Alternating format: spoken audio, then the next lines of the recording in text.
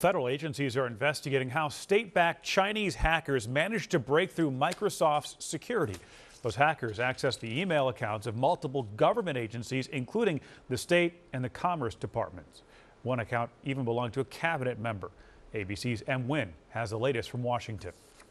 U.S. officials are scrambling to contain the fallout from a hack they say was based in China that breached Microsoft's cloud-based security, which holds Outlook email accounts for numerous U.S. agencies that deal with China. We took it very, very seriously, and we're obviously taking a fresh look at our systems and our cloud computing capabilities to make sure we can be more resilient in the future. ABC News confirming the Microsoft Outlook email accounts for the State and Commerce Departments were targeted and includes breaches in Commerce Secretary Gina Raimondo's account starting in May, just before Secretary of State Antony Blinken traveled to China.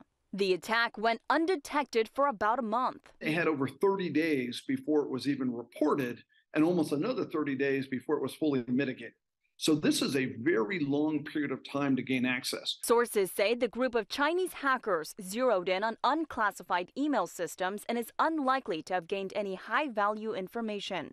Microsoft saying email data from 25 organizations was exposed. And experts say the threat is growing. But cybersecurity professionals say there is a way to stop these attacks sooner. Artificial intelligence and machine learning can do it much faster. So instead of detecting it in 30 days, we should have detected it in 30 milliseconds. A Chinese foreign ministry spokesman responded to the claim, saying it will never change the fact that the United States is the world's largest hacker empire. Treasury Secretary Janet Yellen hailed progress between the U.S. and China after returning from Beijing this week. But relations remain volatile as the two nations remain far apart on core matters, including security and trade.